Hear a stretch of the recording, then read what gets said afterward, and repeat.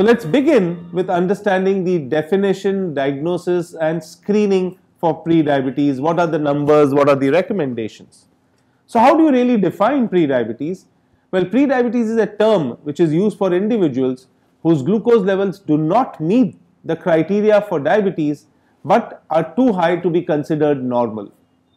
It is characterized by the presence of IFG or impaired fasting glucose and or IGT, which is impaired glucose tolerance, and or an HbA1c which lies between 5.7 to 6.4%. Prediabetes is not a distinct clinical entity but a state that predisposes the patient towards increased cardiovascular risk and of course the risk of progression from prediabetes to frank diabetes.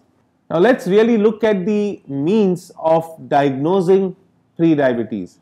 The ADA standards of medical care in diabetes gives us the recommendations that you can diagnose prediabetes if an individual has their fasting plasma glucose between 100 to 125 mg/% and or the 2 hours plasma glucose after a 75 grams OGTT, an oral glucose tolerance test, lies between 140 to 199 mg/% and or an HbA1c, as I mentioned earlier, lying between 5.7 to 6.4%. As we said, these are the numbers which are not in the diabetes range but not in the normal range as well. So if the HbA1c crosses 6.5, then it's diabetes. If the 2 hours postprandial or post glucose levels cross 200, then it's again diabetes. So these are the specific numbers which lie in that gray zone where they are not normal but not frank diabetes, and they are relevant because prediabetes or these numbers itself predispose an individual to higher cardiovascular risk.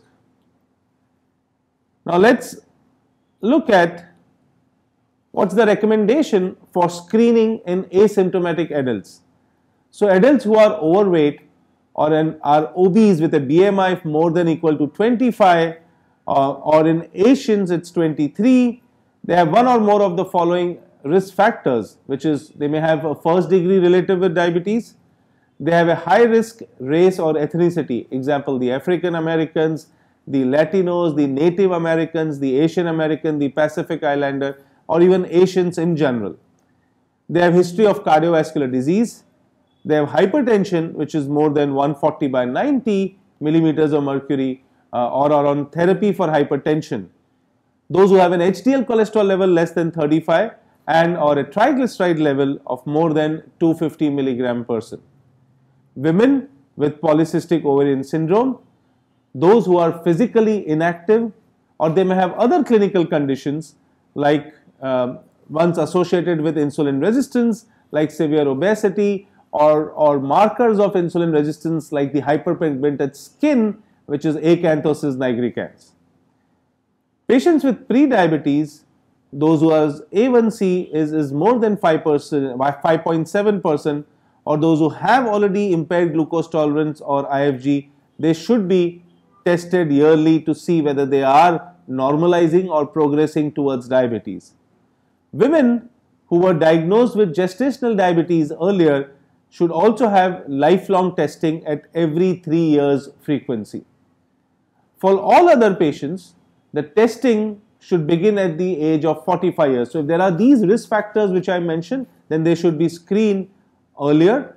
But if they do not have these risk factors or they do not belong to such a race or do not have hypertension, etc., then at 45 years is when we should ideally be screening our population.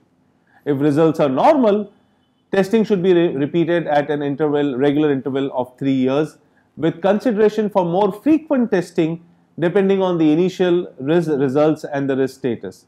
And of course, those individuals with HIV should also be tested regularly for the presence or onset of diabetes and prediabetes. What about the recommendation for screening in children and adolescents?